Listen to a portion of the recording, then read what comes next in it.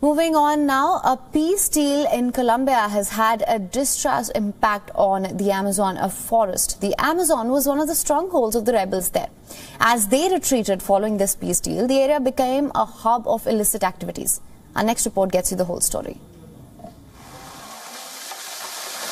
Felled trees, cleared land. This is the so-called Amazon deforestation arc in Colombia. It covers parts of 4 states.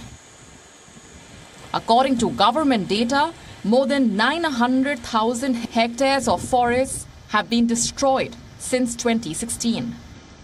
That year changed Colombia's history and also the Amazon forest's fate.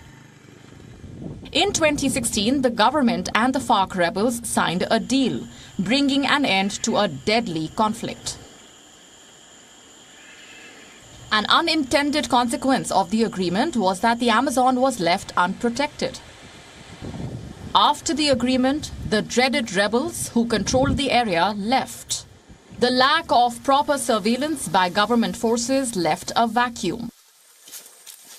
As a result, illegal loggers and land grabbers made inroads into the Amazon.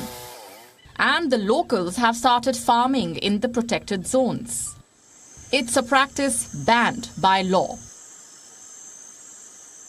At this moment, the most profitable thing is to plant cocoa, because it is something that gives us money on a monthly basis, and it is what, at this moment, is supporting our families.